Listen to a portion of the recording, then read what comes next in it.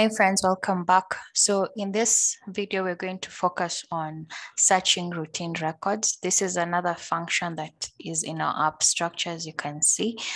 We've been able to go through all the screens that we have in our app structure, which is amazing. So now we're just closing in on certain features that will help us understand other functionalities that Isar database has. So we're going to focus on the search. So we're going to allow our user to be able to enter a routine name and search, and the list over here should be populated based on the name that has been entered by the user. So let's go to the project.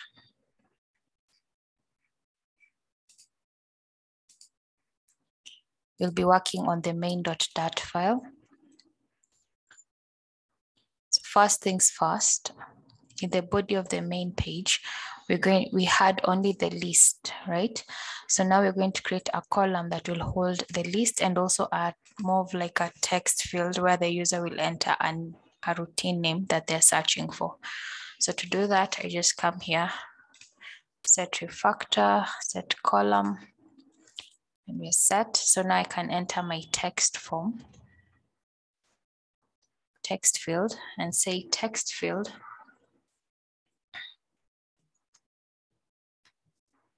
and give it a controller at the top here. Say final text editing controller, search controller is equals to text editing controller.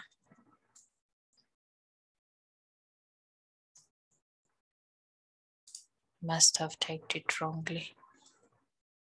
I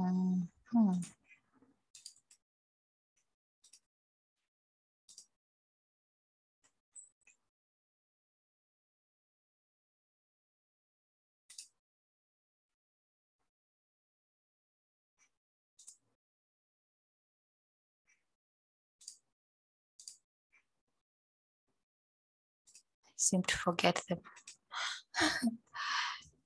All right, so that's done. So now this is what we're going to pass to the text field and set controller, because this is what helps us pick whatever the user has inserted. Next, we're going to add,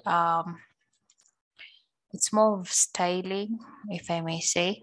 So we're going to create a style where we're going to have like a hint or a placeholder that says search routine. So to do that, we just use the decoration property and say input.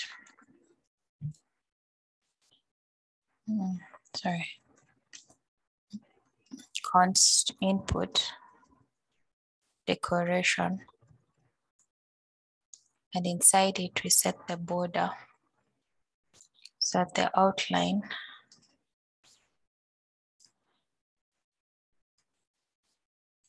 Input border has a certain type of style.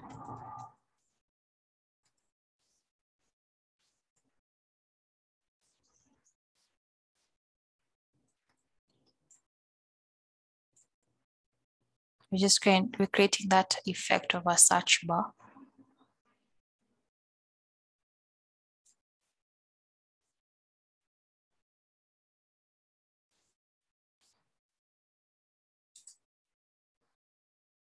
So there's this border. Then I need to add a hint text that says search routine.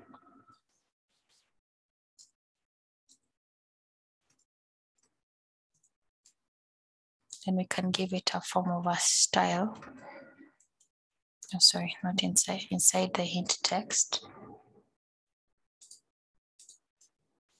Say hint style,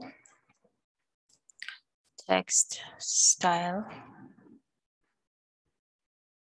and add a font style of italic.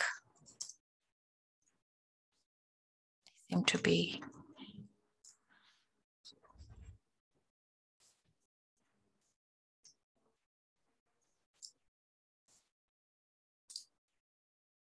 All right.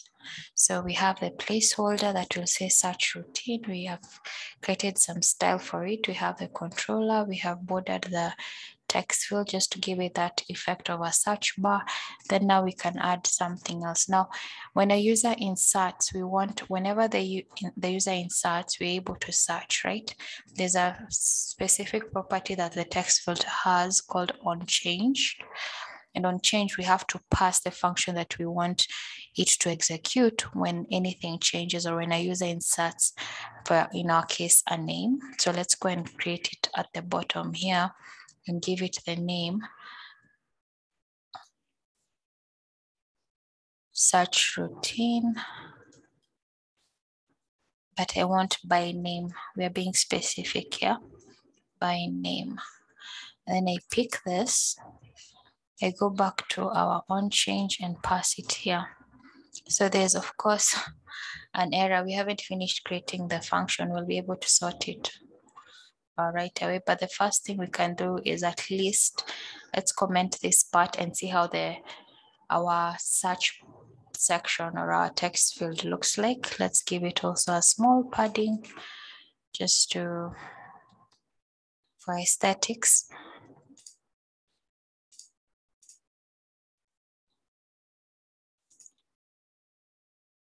And then now let's see how it looks.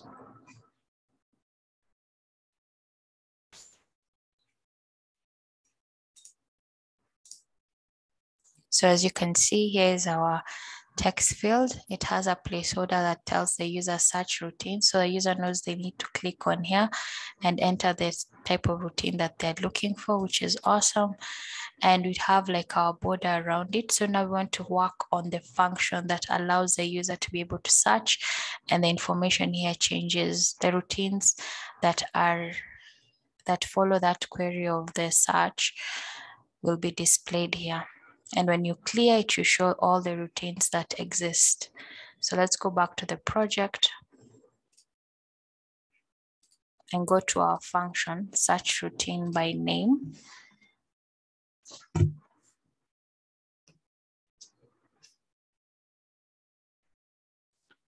So in our search routine by name, there's a parameter, the onChange passes the value that has been inserted by the user on that search routine by name. So it expects we're supposed to have an argument of string search name, whatever has been passed by the onChanged property. That's why you see now the error has gone. And now inside here, we're going to perform we're going to call the routine collection. Then we're going to create a filter for it or a query for it to go and check where a routine title is equivalent or contains a text that a user has inserted. So let's do that. So we, as usual, we say final routine collection is equals to widget.isar.routines. And then inside here, we say final search results, because they come in form of like an array or a list, right? So this results, this is a variable we're going to assign whatever will actually filter from the routine collection, and it will require an await processor. So let's set our function as async. So we say await our routine collection dot filter. All right. So we are filtering the title, saying check where title contains, because you don't want to be specific right now. Let's just check where the title contains a certain text that a user has inserted. So it contains the search name dot find all. And that's a simple way of how to actually search for an item within a specific collection. So now we come here and set state. So we're supposed to, we have routines. Let me show you. Remember, we have these routines, which whenever we read routines, it's in this, we set it. with whatever we have received from this function, which always reads everything in the routine collection. But now we want to set it with whatever has been filtered based on the search query. So we just use the same function here and we use it over here. But now we pass it the search results. Okay. And it's simply as that. But now here's the issue. Whenever this happens and the routines is updated, you remember that we have a feature builder that always checks if something has changed. It will always read the routines, all of them. So you find our search will always be overwritten. So how we do this is we can create a small flag, just a small flag to check for us or to set whether we are searching or we're not searching. So to do that, we just go to at the top and just add the word searching on the main page here.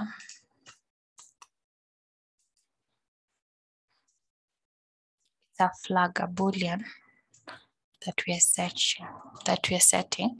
So initially let it be false. So by default, we'll always have our class generating all the routines, right? But now in a situation where we are changing, we should set the search to true.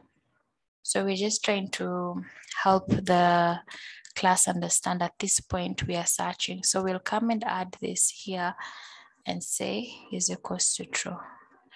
But that's just assigning, right? So why do we need this searching? We need it at this point of read routines, where we say if searching, if not searching, then that means if it's false, we're not searching anything, just show us all the routines. But if the searching is true, just let us hold the routines of that specific information that has been filtered. So we'll set it with that and save. So basically the main function for searching is this part. This other thing that we've added is just to manage or to manipulate how the user interface will behave anytime at the point of when the routines are being displayed. So I think we can refresh our screen and see how that looks.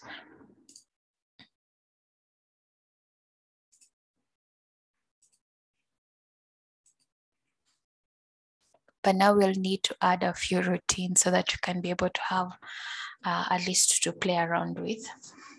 So I'll go back to my routine and let's just create some few routines here. Washing dishes, start time 35 a.m. on a Wednesday. We add work, send emails. We pass 1:45 p.m. on a Friday.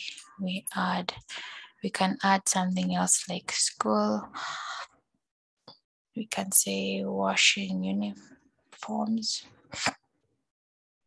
Start 10:30 p.m. on Saturday. We can add something else as work group meeting.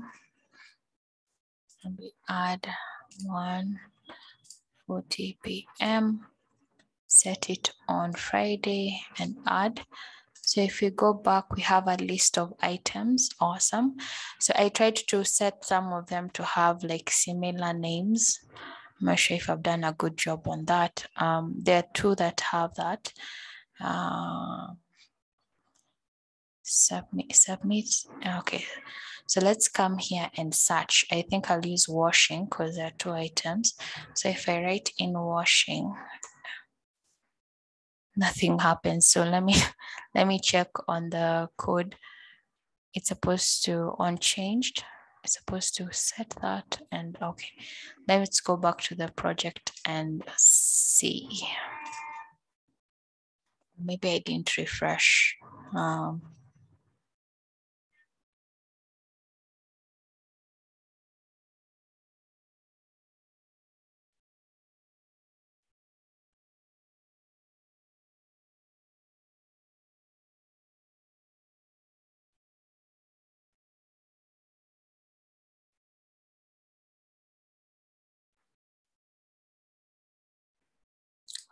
We had commented our and I thought that's why the error had gone, because we had set an argument, but we had actually commented the main thing that's supposed to help us call this function. Yeah, that's better than having some other crazy bugs. So yeah, so you can see it's working. Let's just delete everything and see. So we have all our routines, right? So let me search washing, and you can see it changes as we go.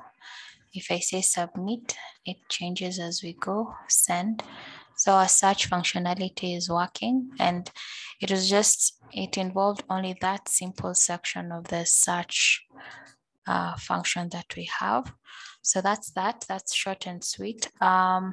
So in the next lesson, we're going to focus on handling transactions. I'll be able to explain what transactions are in the Isar database, but it's also general in relational databases, what they really are, and see how we're going to actually use them. So see you on the next one.